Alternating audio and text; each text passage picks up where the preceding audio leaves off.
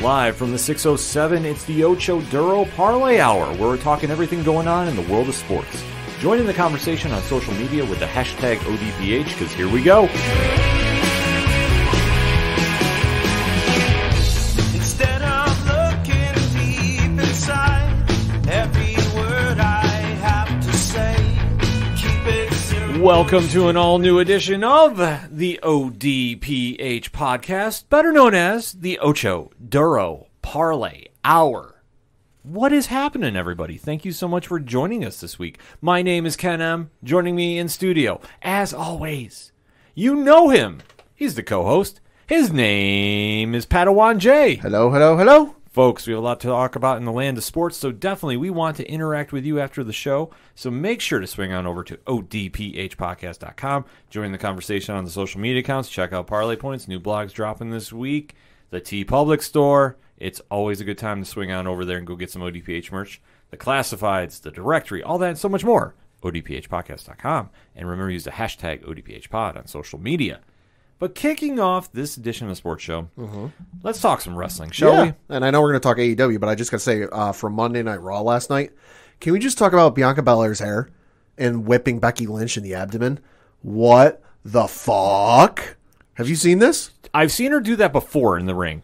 No, yeah, Becky Lynch and Bianca Belair were having a whole brouhaha scuffle in the ring last night as we record on Monday. This was on Monday Night Raw. But then I'm trying to find it on social media. Yeah, there we go. I'm showing you the picture. Jesus. Yeah, so if you go to WWE's Instagram, any of their social accounts, and you look for a photo from Becky, she's pulling up like to show off her abs, not in any like, hey, look at my fucking six-pack. Yeah. But no, she got whipped by Bianca Belair. You know, Becky was pulling the hair, and Bianca went to whip it like she does often with her hair. Yeah. She did that to Becky Lynch's abdomen. I'll play you the video once we get done with the segment, but if you're listening at home, go find it. Again, it's on any of WWE's social media accounts. Somebody in the audience recorded the damn thing. You can hear the hair whipping her like it's a bullwhip. Yeah, she did that to Sasha Banks, if memory serves me right. Oh, yeah, my God. Yeah, it's a weapon to use in the ring. Like, it's wild when Bianca does it. But hello, yeah. United Nations, I'd like to register a weapon of mass destruction. Yes. What the fuck? Yeah, when she does that I cringe because, not that I think it's a bad thing to do, but that has to hurt like nobody's business. And you know what? I think she also got hit in like the bicep. That to me hurts worse than the abdomen does. Yeah, but Bianca in the main event though in WrestleMania, in my opinion, her and Becky, yeah, I'm excited for. But we have to talk some AEW though, because this week is AEW Revolution week. Mm-hmm. So All Elite Wrestling is rolling into their pay-per-view season with their first one on the 2022 docket, and that is AEW Revolution, taking place in Orlando on Sunday, March 6th, 8 p.m. Eastern Standard Time on Fight. If you're in the international audience, Bleacher Report Live. If you're in the States, or a traditional pay-per-view, or they're actually doing it in a couple of movie theaters, which I think is kind of cool.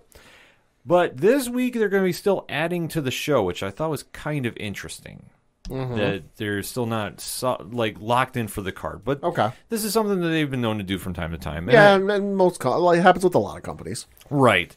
But going into this coming Wednesday is a very big one, too, because Tony Khan, the president of AEW, has been talking about a big announcement is going to go down. Yeah. I know there's a media scrum that we are going to be a part of, that he is going to be there. I don't know if he's going to let the cat out of the bag there or just do it right on Dynamite. But there's going to be a lot of news coming out from AEW, as typically what happens in their pay-per-view week. It's always a busy week. It's always one going on. But with the card standing right now, and I know that we were talking about this on 607 TWS, which is available in podcast form right now, so you definitely need to go check that out. There's a lot of moving parts with this card. Uh-huh. And I know, Pad, you are not an AEW guy. We make this very, very clear. Nope. But you do know who's involved with the card. I do. And I want to get your opinion on the matches, too. That this would be something like, if you are not an AEW fan, would you tune in for this? Now, take away the toxicity of the fan base as it can be. Sure.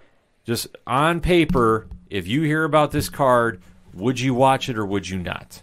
And that's where we're going to go with. So let us break down AEW Revolution, shall we? Sure.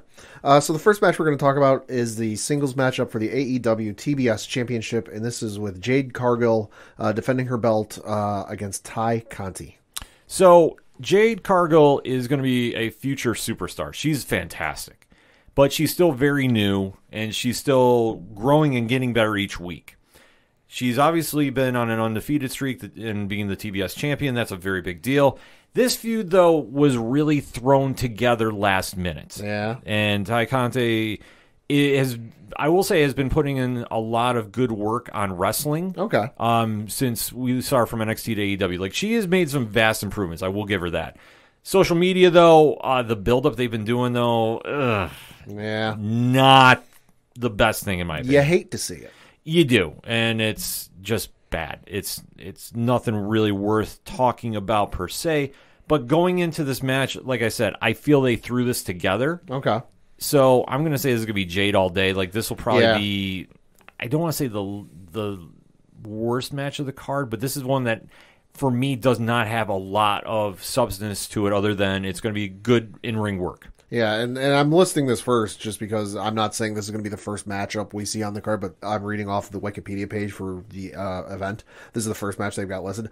I see this being like because they do the buy-in show or some shit. Yeah, right? that's their pre-show. Yeah, they might do it during the pre-show, or this might be like I don't want to say a piss break match, but like hey, we just had an insane match between either two factions or two guys or two girls, and we need kind of that breather in between insanity. So this is going to be the kind of like come down moment. All right, let's calm down before we burn you out with the next match. Yeah. Not to say it's not going to be a good matchup, but it's unfortunate for them that they don't get to fully go nuts with this, but you never know. They might. Yeah, I mean, this could be a sleeper match on the card. Without a good story behind it, and the one that has happened for this match is really not selling me on like, oh, I really need to see this. Yeah. This might be a sleeper match per se, but I'm going in with very low expectations. Next up is a 6-man tornado tag team match between AHFO, so that's Andrade El Idolo, Matt Hardy, and Isaiah Cassidy, with Mark Quinn and Jose the Assistant, which is a great fucking name, let me just say. Yeah. Versus Darby Allin, Sting, and Sammy Guevara. So the whole breakdown of the AHFO, yes. Yeah, like I forget pronouncing because I just want to say the AFO. hard. Yeah, thank you. I'm going to just roll with that. So AFO. AFO.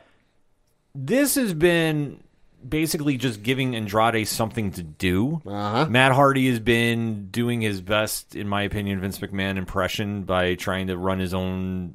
I mean, he's got enough experience with the man. I can understand. Yeah, like he's trying to run his own business and be an agent to everybody.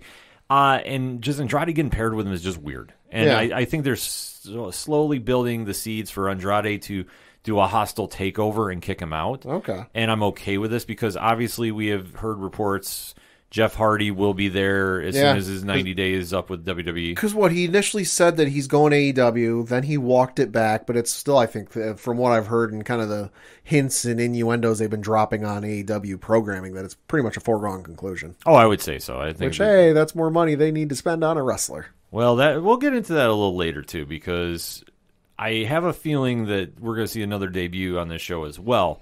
But for this match, I got to say, it's going to be Sting, Darby, and Sammy. I think it's a waste of a match as well, just because Sammy is your TNT champion. Yeah, he should be defending the belt. Yeah, I don't like it when WWE does this with the Intercontinental title. I don't like this when AEW does it with the TNT title. Yeah, defend the belt. I mean, you could add Sting Sammy versus Darby. Sure, and it would have been fine. Or run back Sammy and Andrade. But to do this tornado trios match, I just feel that this is another filler match, and I'm not. it is. I'm not super excited about it, but I think it's very, very simple. It's going to be Sammy gets the win over Isaiah Cassidy. Like Cassidy's going to get pinned. No, this is another filler match. This is another match like I'm looking at going, Sting. Don't get me wrong, he's a legend. He's one of the best to ever do it, if not the best. That's your own personal ranking. Mm-hmm. But at this stage, I just don't want to see him wrestle anymore. Yeah, I'm with you. He's in his, early to mid 60s, I think. Yeah.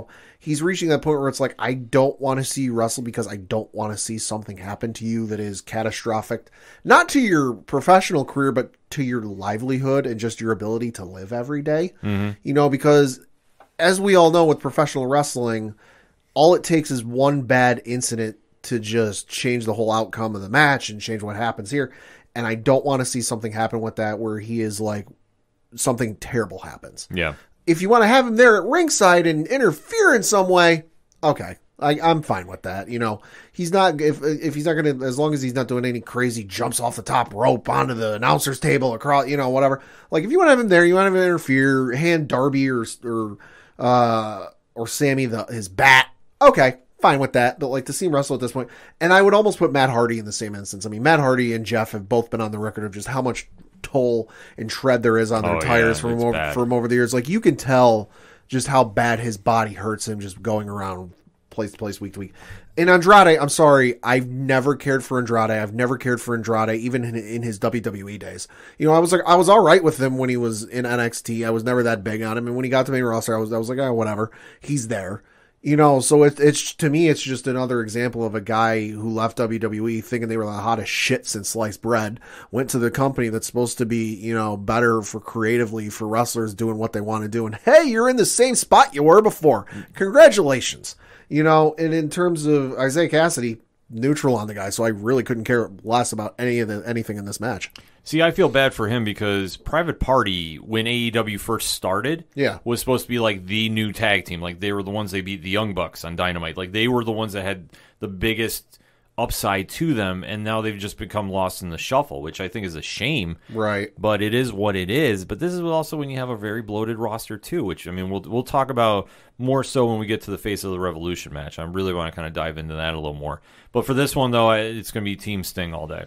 Next up is a three-way tag team match for the AEW World Tag Team Championship. And this is between Jurassic Express in Jungle Boy and Luchasaurus, who are the defending champs with Christian Cage, versus Red Dragon and Bobby Fish and Kyle O'Reilly, and a team to be determined. Although, well, let's face it, if you pay attention to AEW, you probably got a good guess who it is. Yeah. Hint, they're EVPs. Yeah, this one is just kind of... Jurassic Express is there to hand the belts over to somebody. Transitional champs. Yeah, and unfortunately. But it is what it is. Everything now in the top of the echelon of AEW, in my opinion, is really kind of hovering around the elite. Mm-hmm. The Young Bucks, Adam Cole, Baby, Red Dragon, Kenny Omega when he decides to return, and then whatever they're doing with Jay White, if he is sticking around... walking through the forbidden door from New Japan and Impact. Right. So there's a lot that's kind of hovering around this, but I know that they've been teasing, like, what side will Adam Cole be on? Baby. And this match will definitely have something to do with that. Mm-hmm. I say it would be a nice swerve if the Bucks weren't the other team going to be added this week, but they are doing a match of some sort on Dynamite to solidify who's going to be the third team there. So all signs point to the Young Bucks. Right. So, with that being said, I think this will be a great match for in-ring work, but I also am fearing that the Young Bucks are going to win the belts. Yeah, I mean, who would I like to see be the unannounced team? FTR. I'd be all right with FTR, Santana, Ortiz. Hell, if you can even work out something where Gallows and Anderson show up, not necessarily have them win the belt, but hey, somebody other than the fucking Young Bucks. I'd be all right with that because listen, I like the Young Bucks. I've seen them in person a handful of times, before they were in AEW.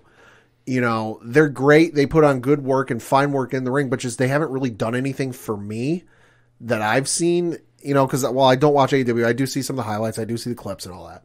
They haven't done anything for me that's like, oh my god, that's awesome. I haven't seen them do that before. It's kind of like a wash, rinse, repeat method with them. Sure. The last however many years.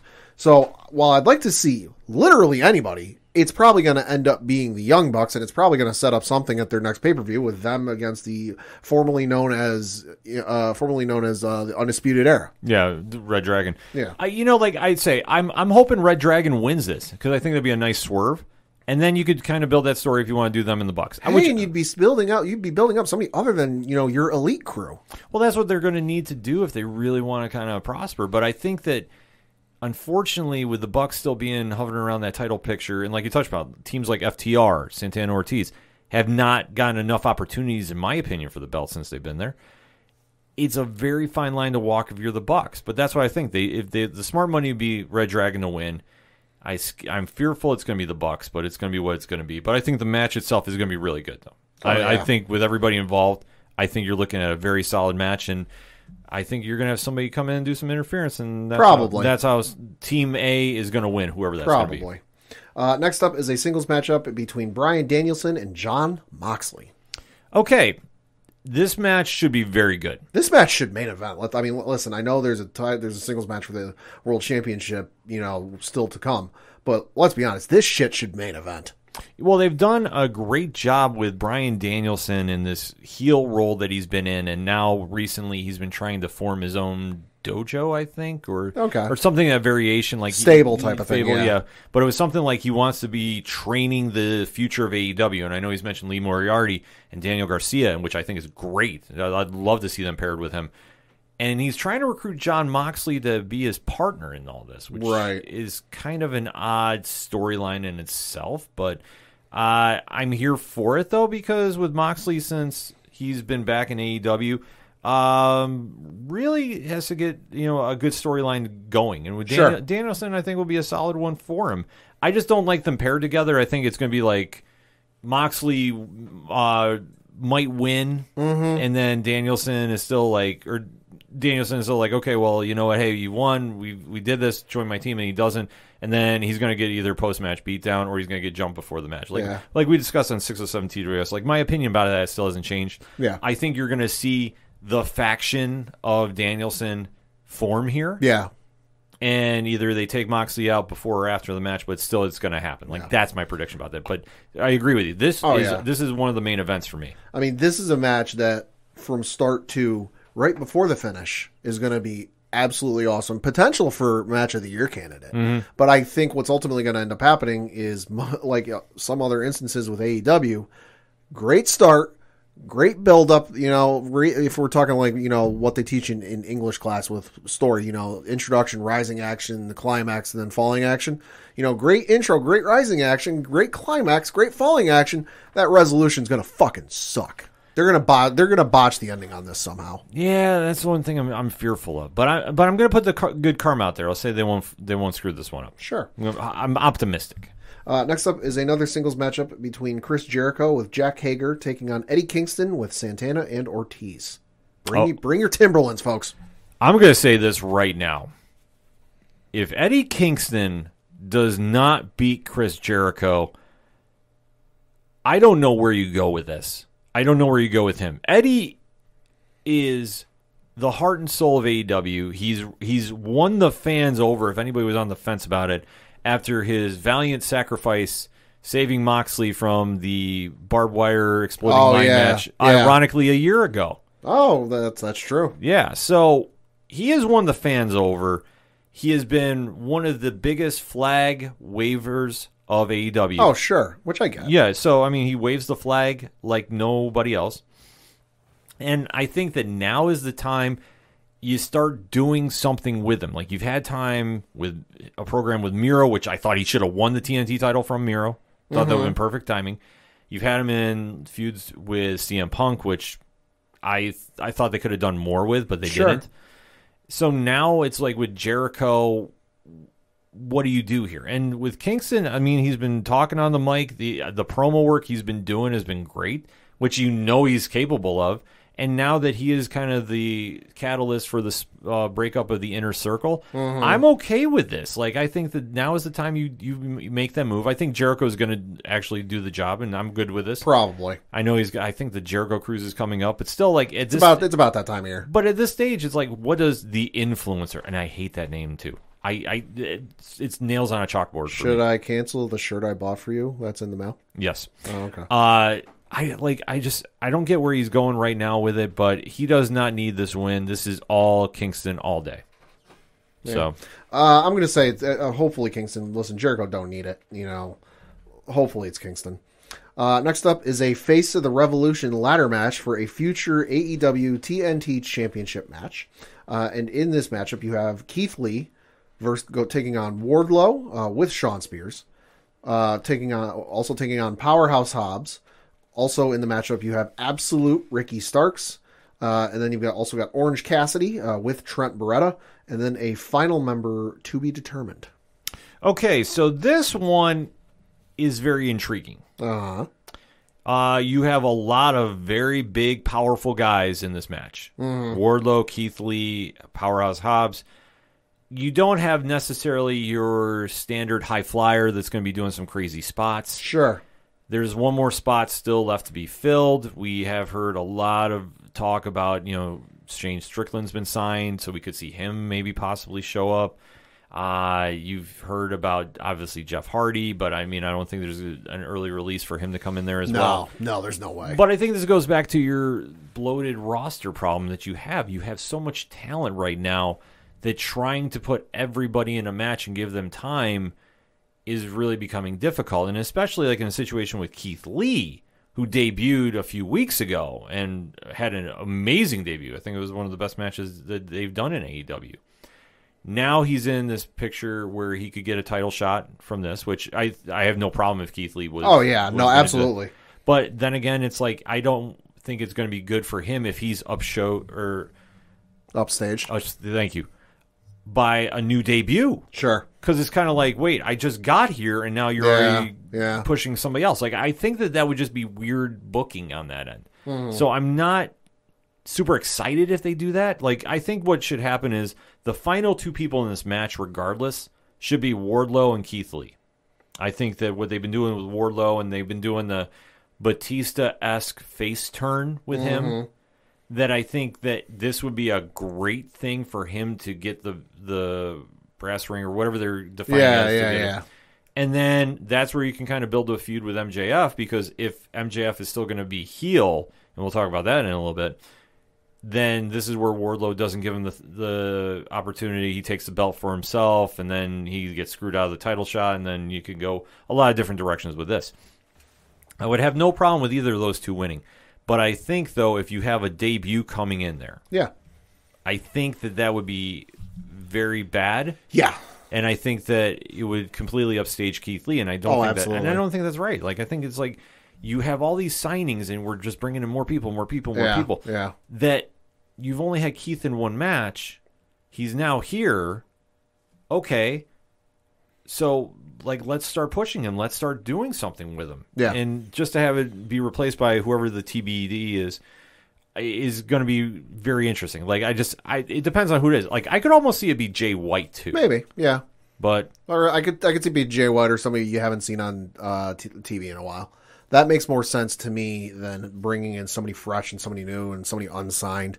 But let's face it, that's probably what TK is going to end up doing, because, hey, he's like a kid playing with the action figures and making up all his fantasy booking in his head, and it's actually playing out on TV. Yeah. But I don't think he should do that, because all the reasons you said, it would hurt Keith Lee. It's Keith Lee's first, pay-per-view matchup on AEW. Give him his time to even if he doesn't win doesn't win the match and doesn't get the future title shot.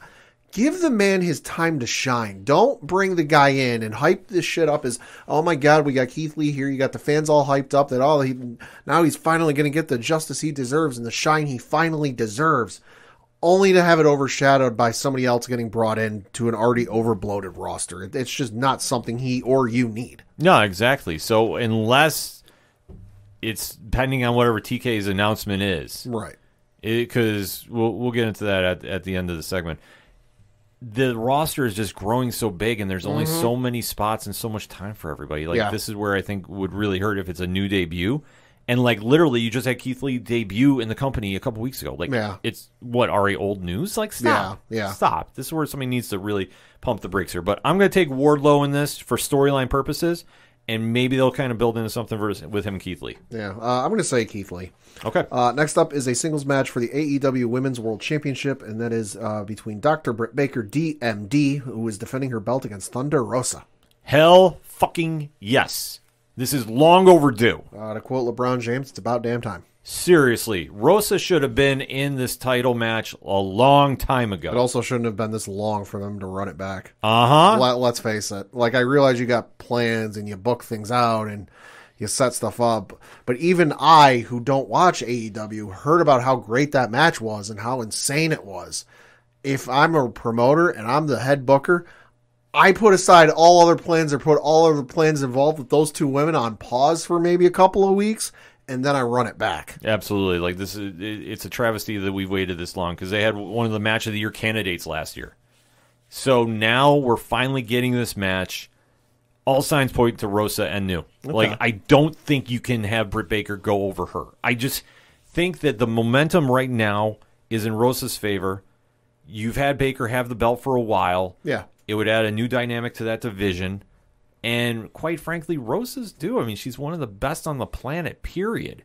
And the body of work speaks for herself. Like what she's been doing. I know we're saying like, oh, we're talking about GCW and right. but she's been killing it everywhere she's gone. And with Baker, this is now a real credible threat because obviously their match they had a year ago, last March, now we're finally running it back. So, like, let's go. And I'm telling you right now, Rosa's going to get that win. Feeling this one. Could be. I'm going to say Thunder Rosa, too. Okay. Next up is CM Punk taking on MJF in a dog collar match. Okay. Now, this one, Pat, I'm going to ask you, have you heard the MJF promo? Heard bits and pieces of it. Okay. So what has been going on here is CM Punk has been on the Happy to Be Here tour. Mm-hmm. We've discussed this many times here. It's like Ronda Rousey. Yeah. Smiling and cheerful when you probably shouldn't be. Yeah, we've talked about it on 607 TWS. We've talked about this at great lengths. I think on Blogs Count Anywhere we've talked about this. He has had a very lackluster return. Yeah, I'd say so. I'd say so. I mean, he's definitely been working with a lot of the newer talent, and that's great. For being gone as long as he was, I didn't exactly expect him to get a rocket strapped to him and like instant title shot and instant title reign and this that. But like, name me one fucking thing of note he's done since he showed up. Yeah. Right now, this program has been very good, though. I will say this is one of AEW's better storylines they've had. MJF has taken him on the mic. Sure. Every time. Oh, MJF is one of the best of his generation on the mic. Oh, absolutely. He's the future of the business right now. Like, when he becomes a free agent in 2024, the bidding war for him is going to be outrageous. I don't care what form it happens in or how it happens. I just someday want to see him versus Miz in a promo off. Oh, my God. I don't think we're ready. I don't think I don't care how it happens, whether it's got to be some charity stream for like cancer research or whatever it is. Mm-hmm. Some magical stars align and all of a sudden AEW and WWE do a joint pay-per-view. I just want to see them go up against each other on promos. I would love to see that too because MJF's work right now has been phenomenal. And last week he cut the best babyface promo I've heard in recent memory. But he's supposed to be a heel. No, that's the thing. And if they're smart, they keep him a face. And they flip Punk to be a heel. Oh, yeah. That to me is where Punk is at his best. Yeah, he needs to be there. The happy-go-lucky Punk is not working. No. So this match is going to be absolutely incredible. Mm-hmm. I feel that they have very good chemistry together. And I think that you're starting to slowly see those seeds being planted with Punk. Because I think that if you watch the reaction from the crowd, and this is the AEW crowd, when MJF is on the mic with him and they're going back and forth, you can kind of see Punk's frustration a little bit. Yeah. In my opinion. Yeah. That I think that the reaction he's getting, I think he's very surprised that the young superstar there is hanging with him. And I think this is kind of some, in a sense, motivation for him. Mm-hmm. That I think that if he wants to get back to being the best of the world, Punk. Sure.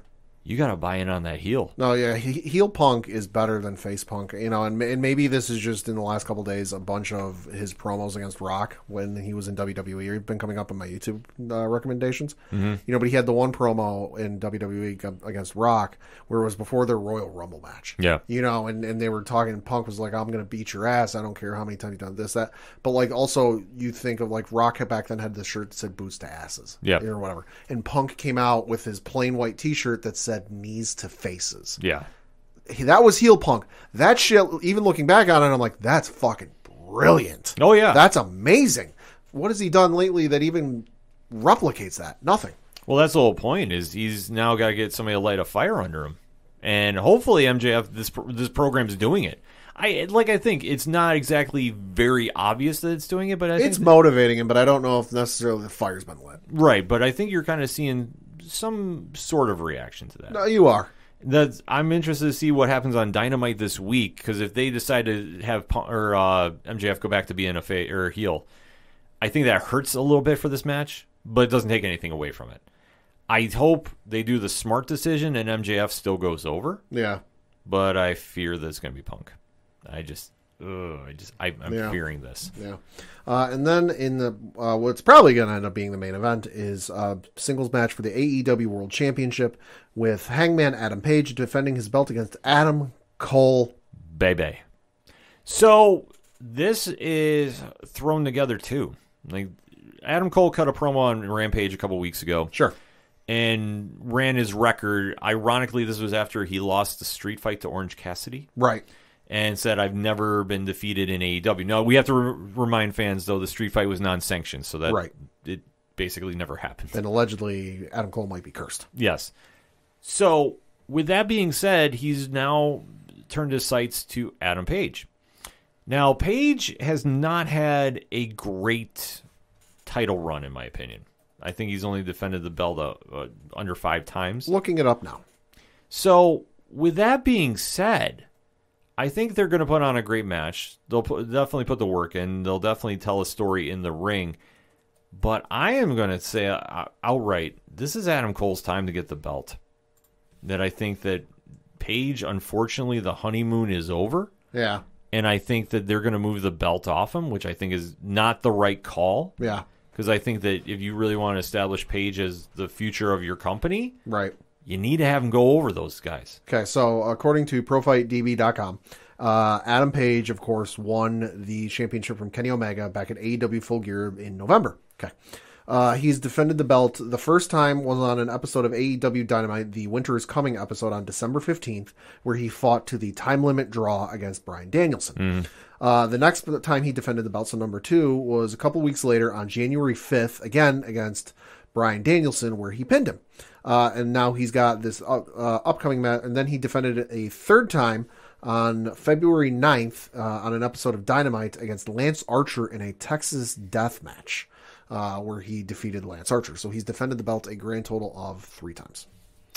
Yeah, that's why I'm saying I fear that... 3 times in, let's see, November, December, January, February, and 3 times in 3 months. Yeah, the honeymoon's over, and I think that he's going to get the belt taken from him. I don't think it's right. I don't think it's fair. But it's supposed to be the greatest building storytelling, the greatest story in pro wrestling in the last 30 years. Yeah, I think how's that working for you? I think unfortunately that Page is falling victim to being forgotten about because of everybody who's coming in. Hey, it sounds familiar. I mean, it's the sad thing about it, but with all this talent now coming into the company, and your champion has not defended the belt more than 3 times, like this is a problem. And as somebody who doesn't regularly watch AEW, but I do see stuff on Twitter, there's a bunch of friends of ours who watch AEW and tweet about it regularly, which is fine. Shout out to them. And I also peruse the Squared Circle subreddit, which is very pro AEW. You go there any damn day of the week and you'll see what I mean. But more often than not, on Reddit, obviously when the guy people were friends with on Twitter, they're talking about it in the moment. That's fine. Sure. But in terms of the Reddit stuff, it's more often the spots and the stuffs. I can't tell you the last time I saw something Adam Page related that was of note. Outside of the Bryan Danielson time limit draw, that obviously caused some wins, and a lot of people were talking about that. But after that, I couldn't tell you fuck all what he's done. I obviously know but I had to look it up. Well, that's the sad thing that unfortunately they really mishandled his title run, in my opinion. Like, I think that he needs, if you're really going to bank on him being the guy, he's got to go over Cole. Sure. You have to have him retain. And whether you set up something for Double or Nothing and really build a long program, like, he's got to start defending that belt. Like, I don't know if you have to do open challenges and see who walks through the door, but you got to start doing some more things with him, because I'm fearing that his title run feels transitional. Mm-hmm. And you're just waiting for Cole to take it so you can set up a feud with him and Kenny Omega. Yep. I'm going to call that out right now, because I think that everything at the top of the storyline around the world title and tag belts has to be the Elite versus the formerly known as Undisputed Era. Because, hey, when half of your upper echelon of producers, whether they are actual producers or just producers in name, are all in a faction together, they're obviously going to make sure they're at the top of the card and they look really, really good. Yeah. Case in point, WCW with the NWO. Don't believe me? Google Hulk Hogan's contract from back in WCW and read that shit. No, you're right. I mean, it's the crazy thing about this for where AEW is now going, because obviously since its inception, we thought we were going to get something different. It's gone through different phases where things think it's going to be something else, and it's not. The in-ring work is fine. I never have an issue with the wrestling. I never do. I'm going to say that right now. I don't like a lot of the storyline builds, and I don't like how they make some decisions here and there. Sure. But that's me being a fan, but I'm Sure. still watching every week. So that being said, on paper, I think this card looks okay. I don't think it's anything really, like, blowing me away. Mm-hmm. There's a few matches I really like. I'm Kingston Jericho I'm actually really into. Sure. Because I think Eddie Kingston needs to get that win. And CM Punk, MJF, that's the one I really want to see. Sure. And me, I'm a huge Thunder Rosa fan, so I want to see her and Britt Baker again. I think that's where I'm kind of leaning with this. Now, Pat, as we alluded to, you're not an AEW guy. Sure. Take everything out concerning the fan base, concerning that we've just gone over this card. If you can watch this card, would you watch this? No. Why? On the 9 matches listed, there's one that I would actually like to see and one that I would like to know the outcome of. The rest I could not give two flying fucks about. And that's not even regarding the fact I don't watch AEW. I don't care about Cargill versus Ty Conti. Mm-hmm. Sorry, I don't. I don't care about the Tornado tag team matchup, which is just an excuse to get Sting on your television screens again. Sorry, don't care about anyone in that faction. Don't care about the World Tag Team Championship matchup. Sorry, don't. I've seen Bobby Fish and Kyle O'Reilly wrestle before. I saw him do it for 2-3 years in NXT. Sorry, don't care about it. And I don't really want to see the Young Bucks win another damn belt because, hey, seen it before. Danielson and Moxley is about the only match I would like to see because I don't think in their time they were in WWE together, they ever had a singles match before. And if they did, it was on a random episode of like Raw or SmackDown. That I'm actually very interested in and I would like to see. I know they've done a couple 6-man tags with the Shield Right. versus Team Hell No Right. and somebody else. Right. So. Tag matches with various folks, but never one-on-one. So this might, unless, and now I'm also not counting some random house show Sure. Boise, Idaho, where they took on each other. But for television purposes, this might be the first time they've taken each other on in a singles matchup, between WWE and AEW. So that I'm very much interested in and I would like to see. Jericho and Eddie Kingston, listen, unless Eddie Kingston and Santana and Ortiz come out wearing Timbs, I don't give a fuck. Well, they're going to. They have to. But that matchup, don't care. The Face of the Revolution ladder match, don't care. Britt Baker and Thunder Rosa is the one that I don't necessarily need to watch or see, but I'm interested in to hear the outcome and how it went and what people thought of it. Mm-hmm. Punk, MJF, don't care. And then Hangman Adam Page and Adam Cole, I don't care. Yeah. Just so if you're going to make me, because it's what, like $50 for an AEW pay-per-view? If I'm getting folks together, minimum I'd like to get 5 people together, just make it $10 a pop. I'm sorry, I can think of a lot better things to spend $10 on if I manage to get 5 people together to watch this than spending it on this card, which, if I'm spending $10 on something, if I'm spending $10 on a meal, like a Burger King or McDonald's, which is pretty easy these days, I want to get something that I enjoy all of, not, oh, I only like this, but I don't like this other stuff. I buy something that I enjoy from start to finish. Mm-hmm. I'm not spending $10 if I'm splitting it with 5 friends on something I'm only going to potentially care 1, maybe 2 matches about. No, I mean, that's an honest opinion for this. I mean, I think the match is definitely has some moments on this. I mean, the card does definitely have some moments on it. And like I say, I'm going to be watching this with a group party, like we always do. Pat is witness to it. I have just purchased this. Yeah, I did. Yeah, so I'm not going to be somebody stealing it. And I'm going to definitely check the show out. Like I said, I think it's an okay card. I think there's a couple matches that really stand out to me. Sure. But I also want to see what they're going to do this week, too, because with 2 more shows going into this, and I have a feeling they're going to add 1 more match to this. And I think it's going to be Malachi Black's faction versus Penta and Pac. I think we're going to see maybe some rollout with more announcements, and maybe that might be a selling point for some people. And Pat, I know you're out, so I'm not saying you. Yeah. But it's all going to kind of center around, too, with what I'm going to close with here. We know Tony Khan has made a very big public statement that there's a major announcement coming this Wednesday. Because look at his track record on that stuff. So that being said, What do you think it's going to be? It's probably going to end up being a show of some sort, or some venue they've not been to before. I know Japan is opening things up again for folks to go over there, but you need like a worker's visa to get in there. Like you don't have to quarantine for 14. I know Dave Meltzer was talking about it on his thing I saw a clip of. That like you don't need to quarantine 14 days, 10 days, or even 3 days. That like as long as you take a COVID test and you're negative before you fly over, and then you test negative when you get over there, and it's so long as you have a worker's visa, you can get in there. So maybe if it's like they're going to work a Japan show and they're going to do something with New Japan, which would be awesome to see and might actually get my interest involved, depending on who's involved. You know, I think it would have to be something like that. I have a very unique feeling that they're going to be in some kind of business relationship with Ring of Honor. Okay. I haven't seen anything. We're pressed with both. I have not seen anything official. I've not, had any kind of inklings to what exactly. I just have in my gut a feeling that it's going to be Ring of Honor related. Whether it's they've now possibly rolling out a streaming service and maybe they purchased a library. I mean, why would they need to roll out a streaming service? You've got HBO fucking Max.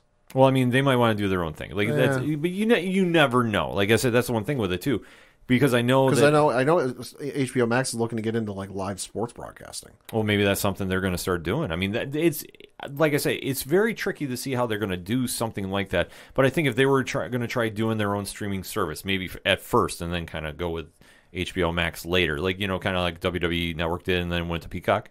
Mm-hmm. I think they're going to try doing something like that. And I think if they get the Ring of Honor library, since there's a lot of their talent that has years of footage there, that could be a big selling point. Especially they have the rights to All In, which was the first unofficial AEW pay-per-view. So I mean, there's a lot of this circling around that, but that's my gut feeling that it's going to be something business related with Ring of Honor. Sure. Either way, they have a very big week lined up. And 2 more shows left to go into their pay-per-view weekend.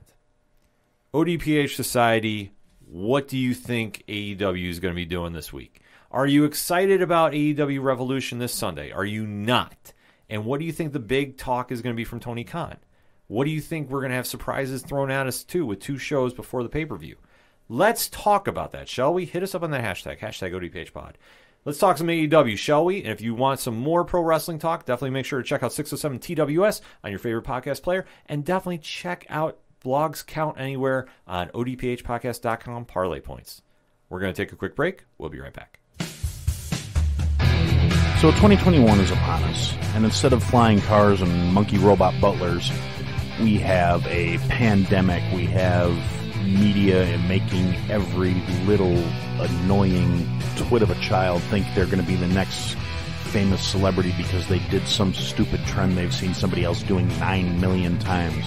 We have people that are self-entitled and stupid and given a voice through social media constantly whining about how everybody else is the problem and how everyone else needs fixings. We have celebrities lecturing us about how we have to give more so we can elevate everyone to a better life from the security of their 7-bedroom, multi-million-dollar estates. We have politicians lying to us that they're going to fix the situations we're in that they created in the first place.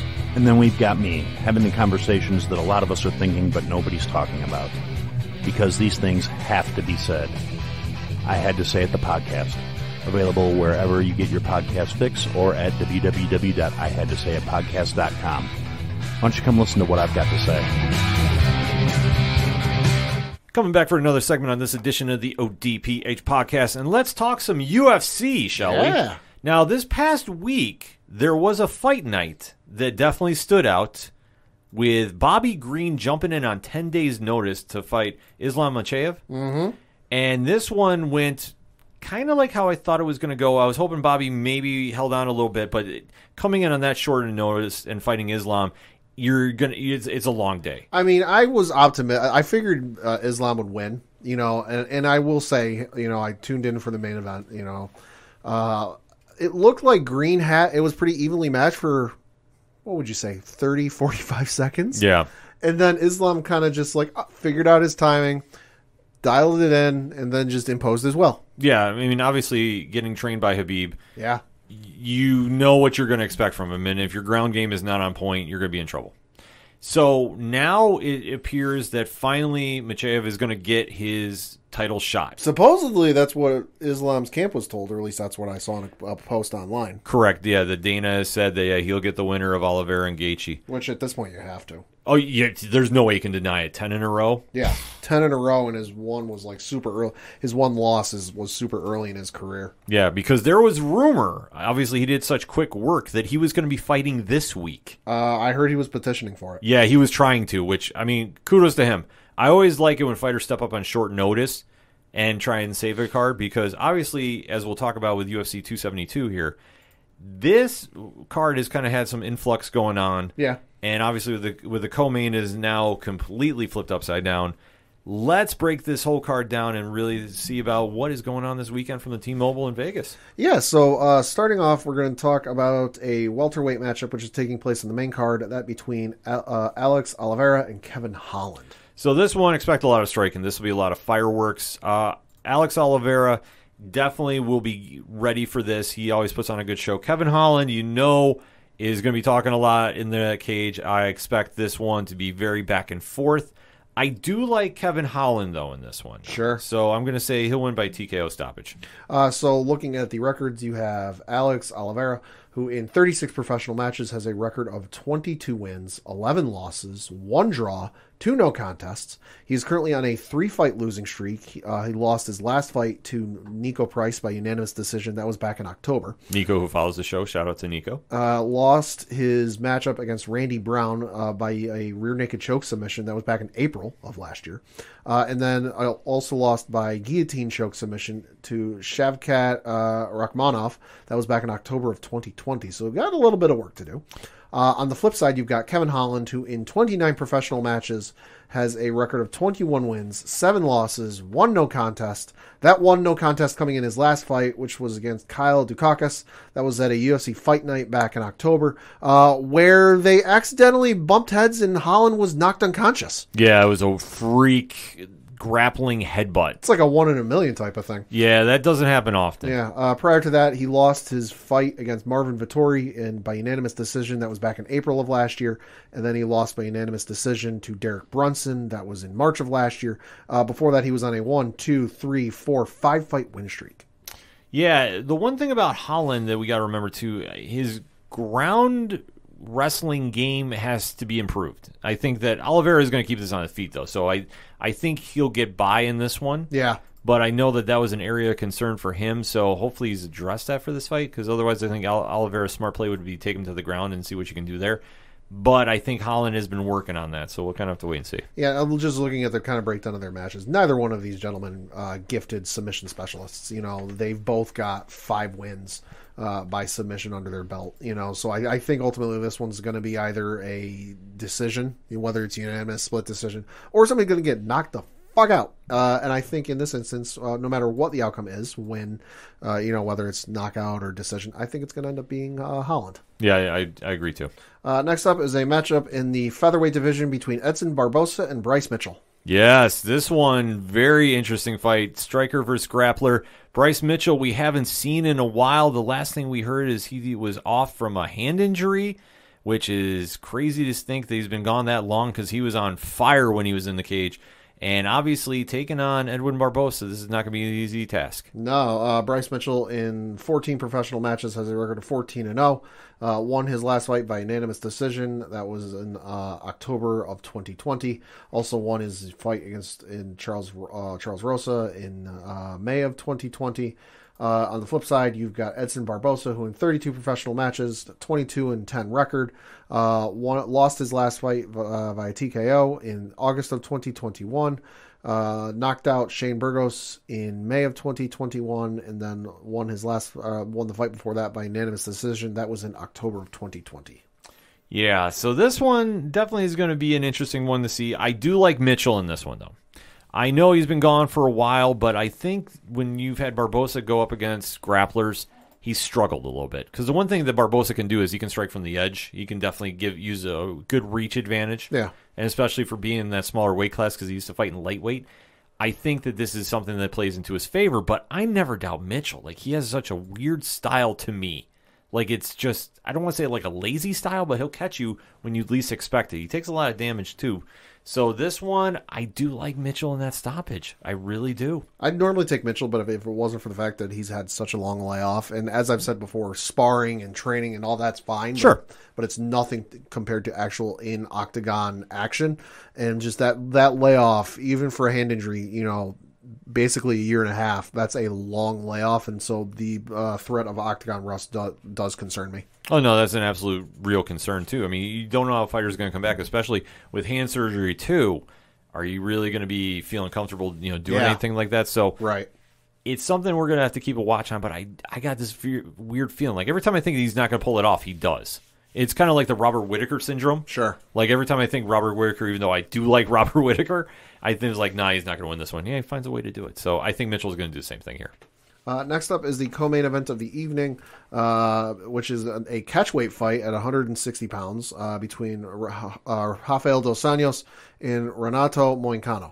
Yes, so this card, like we said, has kind of gone through a little craziness. Obviously, Dos Anjos' first opponent had to pull out. There was talk that Machev was going to step in. And obviously, Machev did not take a lot of damage against Bobby Green, so he was ready to go. Yeah, so this fight was originally supposed to be between Dos Anjos and Rafael Fiziev, I think is how you say it. Yeah. It was originally scheduled for a fight night on the Walker versus Hill card, but it was postponed because Fiziev had visa issues. Mm-hmm. And then Fiziev tested positive for COVID-19. And so now you've got Moicano taking the fight on 4 days' notice. Yes, this is absolutely wild, but kudos to Moicano for doing this. Like, I always appreciate the Donald Cerrone mentality of, like, anytime, any place, anywhere. You're in the fight business. This is what you do, so step up and do it. And if he gets the win, that's a big feather in the cap, too. Dos Anjos is, I don't want to say on the decline, but the better years have, I think, passed him by a little bit. Currently 37 years old, turns 38 at the end of October. Yeah, I mean, hell of a career, though. Nothing to sneeze at. 43 matches under his professional record, 30 wins, 13 losses. He's got 5 by knockout, wins by knockout, 10 by submission, 15 by decision. He won his last fight against Paul Felder. That was a split decision victory. That was back in November of 2020. Lost against Michael Chiesa via unanimous decision. That was back in January of 2020. And then lost his fight against Leon Edwards by unanimous decision. That was back in July of 2019. Yeah. So this one, I like Moicano in this one. Yeah, Moicano in 21 professional matches has a record of 16 wins, 4 losses, 1 draw. Is on a 2-fight win streak, beating Alexander Hernandez via rear naked choke submission. That was back in February. Actually, it was like 2 weeks ago. And then won his fight also by rear naked choke against Jai Herbert. That was back in June of 2021. Yeah, you know what? I'm going to say Moicano too, despite the fact that it's only on fucking 4 days' notice, which is insane. Yeah. Bit of a youthful experience on him. He is only 32 years old. He turns 33 here next month. And then just Dos Anjos. Listen, there's a lot of tread on that tires, and better years are behind you. Yeah, I mean, there's no shame in that. I mean, obviously, when you hit that age of like 35, you start seeing like where fighters are kind of shaping up. He's taken a lot of damage this year, but he's always stepped up to fight whoever they've asked him to. So, like, it's not like he's had a cupcake schedule, if I can say that. Yeah. He's fought names. So there's no like disrespect going on with this. He's had a lot of tread on those tires, and I just think at this stage in the game, what's there left to do when you start approaching 40? It's tough for fighters. There's only a select few that can keep it going past 40, and I think in his case, it's like might be time to start thinking of doing something else. Maybe, but we'll see what happens. And then in the main event of the fight we're all here for is in the welterweight division between Colby Covington and Jorge Masvidal. Well, the soap opera here. Where do we begin? It's a long laundry list. Yep. I mean, former teammates now turned bitter rivals. You now have Colby Covington being the character of all characters. Well, he was. I don't think he's that so much these days. Still, but in the interviews they've been doing, like they've been selling the fight, which, I mean, that's what you want to do. Masvidal, I don't think is going to be fighting for the belt anytime soon, but I don't think he needs to. Like, he's a guy that you can get on a card, and you'll definitely get a reaction out of people. Like Yeah. he has that kind of Conor McGregor it factor. Certain fighters do that. You can put him on a card, you can face him anybody, and now you play him in. Now this one though is a little more personal. Like we said, they used to train together at ATT, and Covington obviously rubbed people the wrong way, allegedly, and he's left the camp, and there's a lot of personal photos between everybody there. So this one, there's a lot of bad blood going on there, and it's interesting to see how this is all going to kind of shape up when they get in the cage. Yeah. So, Pat, you got those records ready? Yeah, so Colby Covington in 19 professional matches has a record of 16 wins, 3 losses. Lost his last fight by unanimous decision to Kamaru Usman. That was back in November. Knocked out Tyron Woodley with a rib injury. That was back in September of 2020, and then lost again to Kamaru Usman, who knocked him out. That was back in December of 2019. Prior to that, he was on a 1, 2, 3, 4, 5, 6, 7 fight win streak. On the flip side, you've got Jorge Masvidal, who's fought in even 50 matches under his professional record, 35 wins, 15 losses, currently on a 2-fight losing streak. But hey, listen, those losses are really nothing to lose sleep over. Both of them are to Kamaru Usman. The first one, the most recent one, was Kamaru Usman knocked him out. That was in April of 2021. And then it was the second. Then this other one was a unanimous decision loss. That was in July of 2020. Prior to that, he was on a 3-fight win streak, knocking out Nate Diaz, although that was doctor stoppage. Knocking out Ben Askren with a flying knee in the fastest knockout in UFC history in 5 seconds. And then knocking out Darren Till. That was in March of 2019. And this, like we said, is extremely personal. The former teammates, former best friends. Wasn't allegedly. there a scrum backstage at a UFC event between these two as well?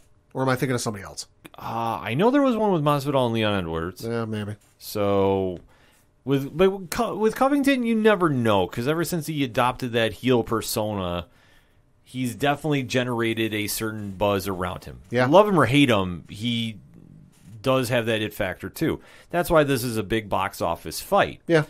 I just feel at this stage, though, that Masvidal is in this, and I think that this might be something they'll get him fired up to fight. Oh, absolutely. And I think that he is definitely going to be as ready for a fight as he's ever been. Yeah. I just think, though, at this stage for him, like you touched upon, 50 professional fights. 50 professional fights. What else does he want to do? And obviously, after this, I don't see it running back with Kamaru Usman. I just, that's not going to happen. So you have to kind of figure out, okay, what do you want to do to keep yourself motivated to fight? 50 professional fights. His first one was on his first professional. Now, mind you, again, this is professional. This isn't like semi-pro or like underleagues or anything. So this could go back further. His first professional fight was on May. You remember where you were? May 24th of 2003. Oh wow! And he's also, we should note, has one boxing match under his belt. So in total, he's fought 51 professional striking events. Mm-hmm. Yeah, it's absolutely crazy. But this is where you kind of have to say, like, after this fight, where do you go from here? I think he's going to lay it all in the ring for this one. Like, I'm not going to say he's done after this. I don't want that getting twisted in any certain way. I just feel that when you can't fight for a belt anymore because you've had opportunity upon opportunity. Yeah. Can you make a run at this stage to get back to the belt? Is it that motivational for you, or are you in this for big money fights? Which I think he is, and that's not a bad thing for them at this stage. Because if you're not fighting for a belt, you need to fight for big box office. And he is. So, like I say, I wouldn't doubt after this. Maybe you do that fight with Nate Diaz. Maybe you do something with Conor. You could definitely try having something there. But I think for this one, with being so personal, and Covington, let's face it, has a gas tank like no other. The pacing, I think, is going to give Masvidal fits because he's definitely evolved as a fighter. Oh, absolutely. And I think unless Jorge can figure this out, I think it's going to be a long night for him. I'm rooting for Masvidal. Don't get it wrong. But I'm saying this. I think Covington's pace is going to be just too much for him. I think he's going to win by decision. And then where do you go with him from there? I don't know. That's the thing with Covington. You fought Kamaru Usman before. Yep. I mean, you could try selling a trilogy fight, but I don't think that's going to happen at that stage. I don't. No. So it's kind of a very unique feel to this fight. Like, I know that Colby has talked about doing wrestling, so maybe that's going to be something for him as well. Yeah, I mean, both of these guys, as I mentioned, have fought Kamaru Usman a combined 4 times. They're a combined 0-4. Yeah. So what do you do at that stage unless Usman leaves the division to go up? I mean, you never know. Yeah. But for this fight, though, I think they're both at a stage where I don't think either one of them are going to be getting belt opportunities anytime soon. Colby Covington just turned 34 years old. His birthday was a couple days ago. yeah. And then Jorge Masvidal is currently 37 years old. He turns 38 in mid-November. Yeah. So listen, especially for Jorge, I think unless he goes on some sort of like absolutely batshit bananas run and just starts knocking guys out like he's Francis Ngannou, I don't think he'll get another title shot. And I think for Colby, he can make an argument for one and he can make a case for one. But again, he needs to go on a bit of a run. And I mean by more than just decision wins. Yeah, that's going to be the problem with him. I don't know if that's going to happen at this stage. I really don't. No, I don't think so. But for this fight, though, I got to go with Colby. I'm not enjoying this either. No, I think were it anybody else, I'd give the opponent the advantage. But I think because it's against Colby, Jorge's a little more amped up for this, and he's training. You know how like you know you're going up against, like if you're in the NBA, you're going up against LeBron James or Kobe Bryant when he was playing, or Michael Jordan. That like you had those guys that like trained in the gym a little extra longer, stayed up a little later to watch game film, you know, or whatever they did, just because they're like, hey, listen, I know who I'm going up against. I need to beat this guy. I think that's where Jorge Masvidal is at for this. He's like, I need to beat this guy. This has got some extra meaning for me. I hope so. I hope you're right. I'm really hoping Masvidal does this. I can't stress this enough. I'm not a Colby fan by any means. Yeah. But we'll have to wait to see how it all shapes up on Saturday, shall we? Yeah. So let's talk about ODPH Society. Hit us up on that hashtag ODPHpod. UFC 272. What's your thoughts? Who you like, who you don't? And let's talk about it. So, shall we? We're going to take a quick break. We'll be right back.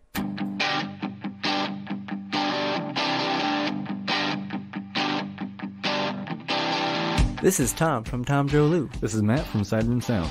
and you're listening to ODPH Podcast.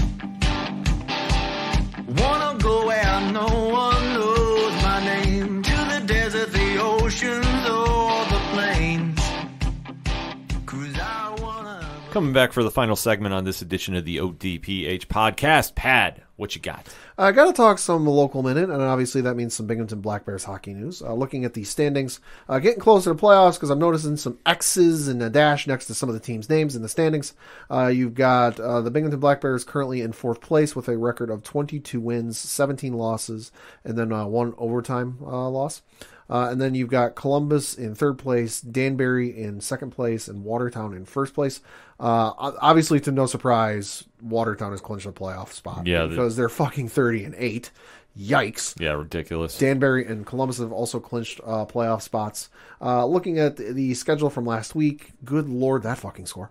The Binghamton Black Bears won their game on Friday, February 25th by the final score of 10-1. That's ridiculous. That was a home game, so the folks at the arena must have been rocking for that one. I don't think they've scored that many goals in a game in the arena ever.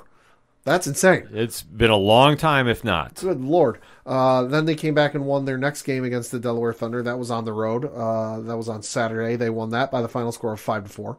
And then their game on Sunday against the Watertown Wolves, they lost in overtime by the final score of 4-3. Looking ahead to their schedule, they got this coming week. Friday, March 4th at 7:30 Eastern, they are on the road up and taking on the Watertown Wolves. Then Saturday, March 5th at 7 o'clock Eastern, they return home to play the aforementioned Watertown Wolves. And then Sunday, they complete, the final trip of a three-game stand, going back to Watertown to play the Watertown Wolves. More tickets, information, and all that good stuff, binghamtonblackbears.com. And then for my other base, I got to mention, as it was been widely reported today, I had hopes last night as we record because the Major League Baseball owners and the Players Association met for a ridiculous 15, 16, 17. It was something absurd.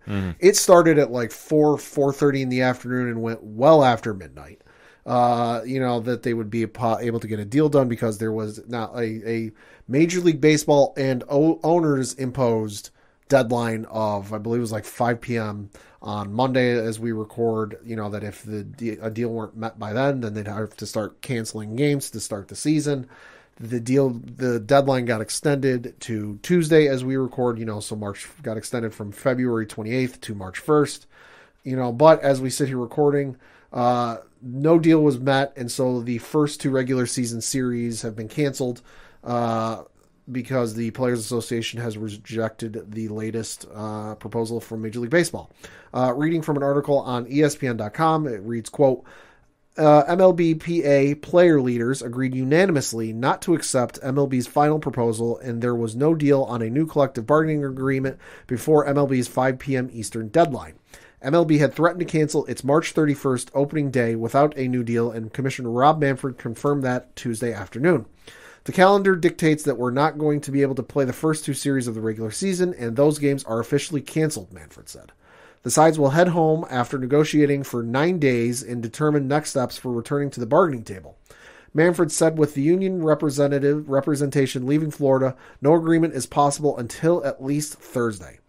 The union is expected to address the media at 6:30 p.m. Eastern. Side note, we'll have anything on our Twitter account if anything happens with that. MLB's final proposal, which was delivered before 4 p.m. Thursday, featured an increase, and I'll leave it there because there's a whole bunch of numbers and dollar amounts getting thrown on, the likes of which I haven't seen since the Patrick Mahomes deal in the NFL. Yay. So essentially, it's a money issue, and I should note, none of this is on the Players Association. It's not like the Players Association can't get their shit together, can't agree on anything, can't agree on what they want to do. No, the players are pretty unanimous on this, and they've been unanimous on this since the outset. There's a money issue, and it's going back and forth on this. You did have a statement put out by the Players Association reading, quote, Rob Manfred and MLB's owners have canceled the start of the season. Players and fans around the world who love baseball are disgusted, but sadly, not surprised. From the beginning of these negotiations, players' objectives have been consistent: to promote competition, provide fair compensation for young players, and to uphold the integrity of our market system. Against the backdrop of growing revenues and record profits, we are seeking nothing more than a fair agreement.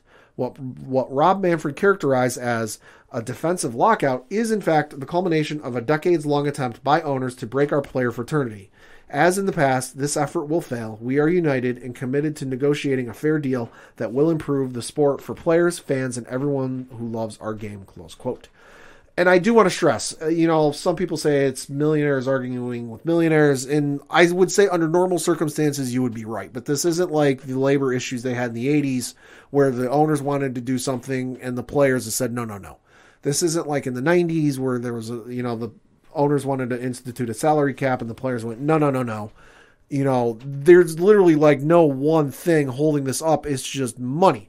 And there was somebody on Twitter who asked, explain the baseball lockout to me like I'm 5, but give me more info than just money, duh. And this is probably, the response I saw is probably the most accurate response I ever saw and perfectly sums this up.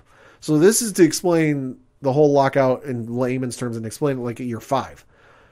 This person said, quote, you ask your mom for a piece of your own birthday cake. She gives you a smidgen of frosting and eats the entirety of the cake and tells you to be happy with the smidge of frosting she gave you.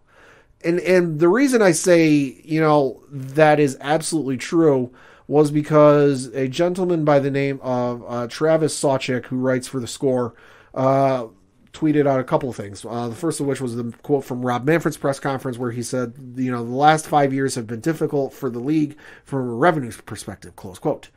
Travis Sawchik points out the MLB has totaled about $43 billion in those 5 years. He goes on to say, this included the COVID-shortened 2020 season, but every other year within the last 5 MLB seasons was at $9.5 billion or more in revenue. Team values are increasing. Only the Braves books are public, and they netted $103 million in cash flow in 2021.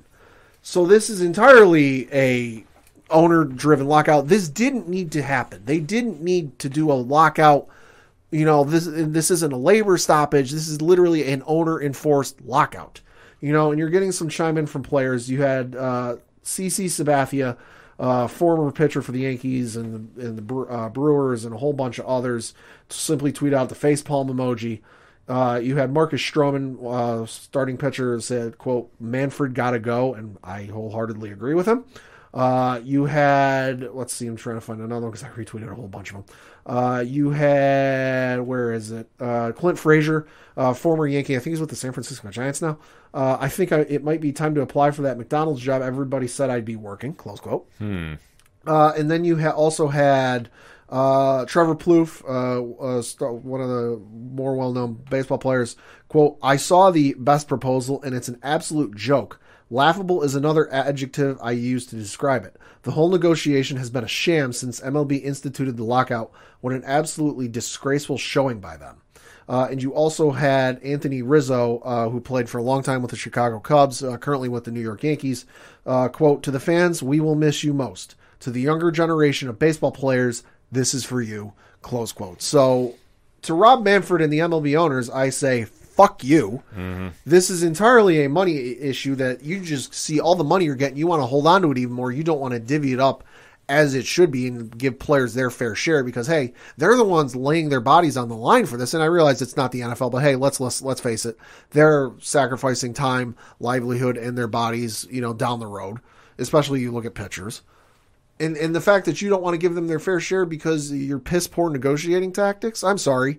You locked them out and then didn't meet with them for fucking 4 months.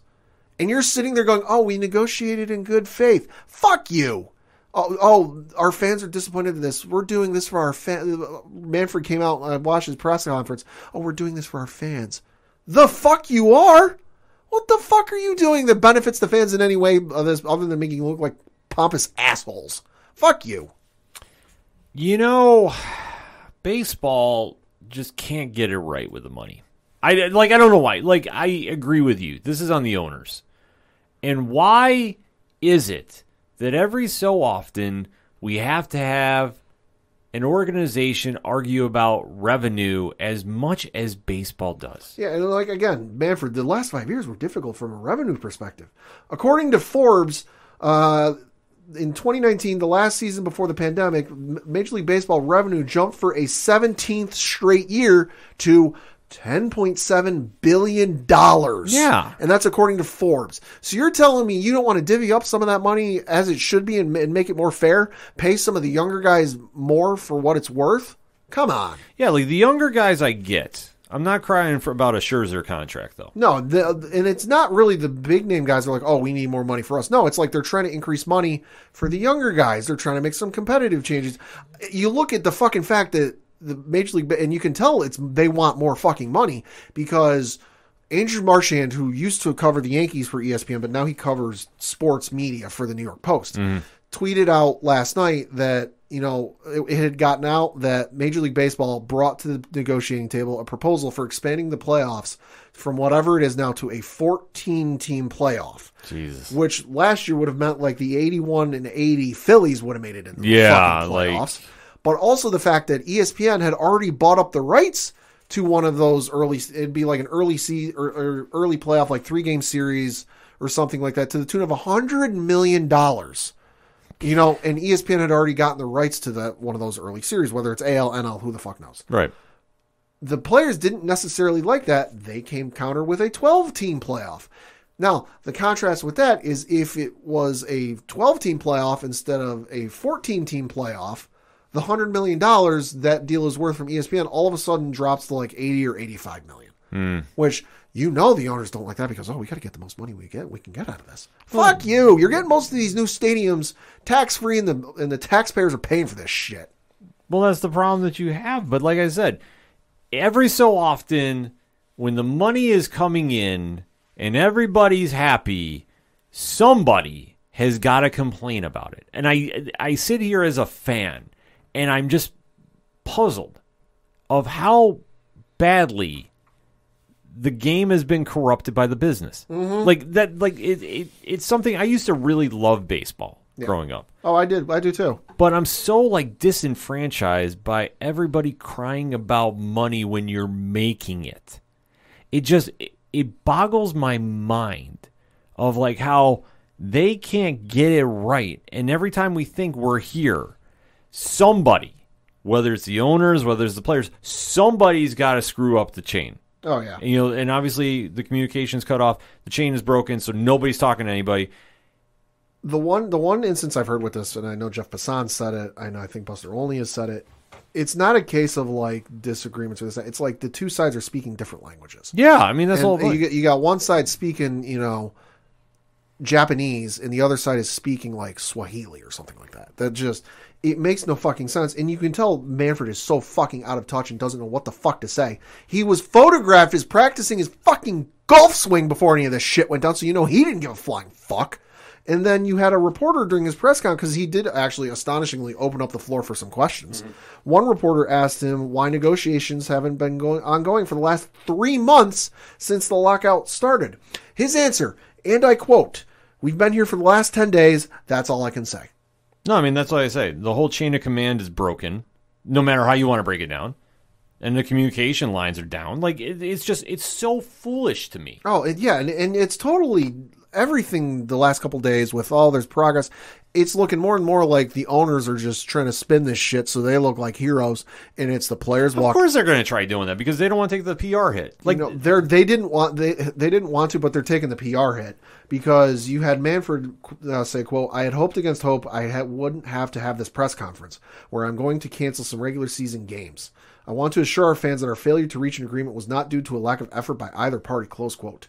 You had Jay Jaff, who is a senior writer for Fangraphs, used to write for Major League Baseball, for Baseball Pro America, and then Sports Illustrated. Mm-hmm. Say, quote, "Did he hope against hope that people would forget the league didn't make a single offer for the first 43 days of the lockout and made just one offer over the first 70 days. You cannot fucking tell me you made every effort to get this deal done and you made concessions when in the first month, 2 months plus, you made one offer. That's not a negotiation." No, it's not. And this is why baseball is taking that big L right now. And this is just, like I say, when you break the chain of command and everybody's fighting about whatever. And that's what it feels like to me. Like, the owners are sitting there and they're mad that they're mad that the players want a decent cut of the pie. Yeah, and that's what I say. Like, and then the players are now breaking off with them. It's just when you have this breakdown, and that's the easiest way you can pry it. When you have this kind of breakdown, nobody's winning. Everybody's losing. And if baseball hasn't realized they're not the number one sport in North America anymore. I think they realize it. I think they have to. That they're not the pastime. I think they simply the NFL. I think they simply look at the dollar amounts that the NFL brings in every year, which it's like triple-digit billions or some shit like that. Yeah. And then what they bring in, I think they know fully well. And I think the owners don't give a fuck. As long as they're getting their money, they don't give a fuck. And to the players, I say, stay united. Don't fucking crack under these assholes. And to the owners and Rob Manfred, I say, fuck you. Yeah. Here, Pad. I can't argue with that statement at all. I'll keep my base very short and simple because we got asked about this. Allegedly, Aaron Rodgers is asking about $50 million. Did you hear about this? Yikes. No, but I'm not surprised. Yeah, this was some kind of crazy notion that got thrown out there. They allegedly, and I want to stress allegedly. Allegedly. He's looking for a $50 million per year paycheck. Hey. And I'm like, a couple thoughts popped in my head. One, I don't think Green Bay is going to pay that. No. No way, shape, or form. No. That would be a cap hit upon cap hits that I just don't think they have. But on the other hand, hey, listen, Tom Brady got that kind of money from Tampa Bay. That's true. And you can't say Aaron Rodgers is not worth it. But with all the nonsense going on with him and the GM in Green Bay, if that's his demands, do you cave and give it to him? And how do you dismantle your team because you have so many people that are free agents that you're going to need to re-sign? I don't know, Pat. What's your feeling on this? I mean, it's absolutely insane to think that he wants. I mean, I understand him get back-to-back MVPs, one of the best players of all time. Can't beat the fucking 49ers for all it's worth, but hey, it's a whole interesting thing, and I understand him going for $50 million, but I'm not sure the Packers will be able to swing it, just because I'm looking at the Packers cap totals on Spotrac.com. The adjusted salary cap, according to Spotrac.com, is just a little over $211 million. They've got $231.8 million in active contracts, $8.2 million in dead cap. They've got, from 2021 rollover, they've got $2.8 million in money. So total, they've got, over all those, they've got $240 million that they've got committed. And then estimated cap space, all minus $28 million. So obviously they're over the cap, but they'll figure that all out because, hey, that's what they pay people for. I'm not sure how they'll be able to fucking swing this. And even more interestingly, apparently the Green Bay Packers general manager, Brian, and I'm going to butcher his last name, so I'll just spell it out, Gutekunst, has said he's not getting any trade offers from any other GMs on Aaron Rodgers. So the potential for him getting traded someplace is, at this point, like nil. Yeah, Gutekunst, I believe is the name. Okay. But yeah, no, I agree with you. And I don't buy that statement one bit. I think that they're not going to say anything to give Rodgers leverage. We've talked about this at length, that the GM and Rodgers are not on the same page. Somebody's got to go. I think they're just trying to do the best PR job possible, because as soon as the business is open for everybody to start talking free agency, I think you're going to hear some movement coming out of Lambeau. Maybe. I know we got a lot of Packers fans too. I'm not trying to upset you. We know a lot of them are not exactly happy with Aaron. So understandably, if they're going to hit the reset, this might be the time to do it. But like, where do you send him with that much cap space? Yeah, I don't know. Like, this is going to be a very puzzling thing to watch. But the fact that he wanted to get 50, like, listen, I can't argue that because Brady set precedent. So you can't be mad about that. Like, if any Packers fans is like, well, wait, he's asking too much. No, he got it from Tampa Bay. Like, the only ones with that, and this is according to Spelltrack.com, the only ones with that amount of cap space currently available are the Miami Dolphins, who have $61.2 million in cap space, the LA Chargers, who have $57.5 million in cap space, the Jacksonville Jaguars, who have $56 million in cap space, and then Cincinnati's right under that with $48.7 million in cap space. Oh, that's Tony Khan's announcement. We have back-to-back number one overall draft picks. We drafted Trevor Lawrence, but we're going to sign Aaron Rodgers. That would be some Tony Khan shit. Oh, my God. I can't wait for Rampage. That would be some Tony Khan shit. I can't wait for Dynamite, rather. Oh, my God, that's going to be the case. I don't know. I'm going to put this out to the ODPH Society. I want to hear your takes on this. Is Aaron Rodgers worth $50 million, Packers fans? If not, who's going to give him that money in a trade? Or somebody try doing it in Madden and see if Madden will even let you do it. Yeah, I definitely want to talk about that. Because I mean, like I say, I can't argue it, but I wouldn't. No. But I can't necessarily say I'd pay that if I was a GM. But you know, at this stage in the game, somebody's going to do it. Somebody's going to do it. Somebody's going to do it. Tony Khan calling that shot right now. That being said, Pat, the music you heard on this edition of the ODPH is that of Brian Wolf. Now, Brian might try doing that. We know he's a Packers fan. There'll be a lot of Spotify plays and start a GoFundMe. Yeah, I mean, it could happen. But if I want to find out about Brian, where do I go? ODPHpodcast.com. Right on. Swing on over to music section. Check out everything going on with Brian. Everything going on with Shout Out the Robot, Second Suitor, Tom Shalhoub, Yard Party, Floodlands. The list goes on and on. All fantastic people. But while you're at the website, too, check out Parlay Points. New blogs dropping this week. Don't want to say we got something coming, but we do. Our word has it, Dre Driven has some things coming this week. Uh-oh. Yeah, so I'm waiting to hear about that, Dre. I know Dre's listening right now, so we'll see if he sends it over. Also, at the website, check out The Classifieds, which has friends of the show, organizational links supporting Black Lives Matter, all the amazing pod groups we're in, and, of course, links to friends of the show, such as 8122 Productions, going on their 4-year anniversary coming up, Pat. Nice. 4 years of Three Fat Nerds, so you know they got something lined up. Yep. And if you're listening to Patreon, you probably have an idea what it is. Also, while you're at the website, check out the directory. Pat, how many providers are we on now? 9,506. Correct. So if we're not on your favorite podcast player, let us know, and we'll try making that happen for you. All of that, the TeePublic store, so much more. ODPHpodcast.com. That's all I got for this week. So for the one and only Padawan J. Fuck Rob Manfred. I'm your host, Ken M. And fuck the Astros, too. We got to keep tradition here. Yes, we do. Thank you for listening to the ODPH podcast, better known as the Ocho Duro Parlay Hour. We'll see you next time.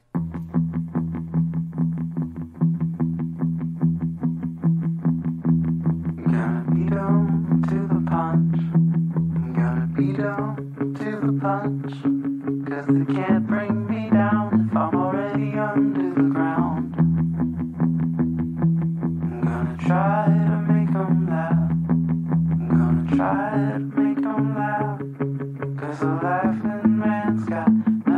say about me.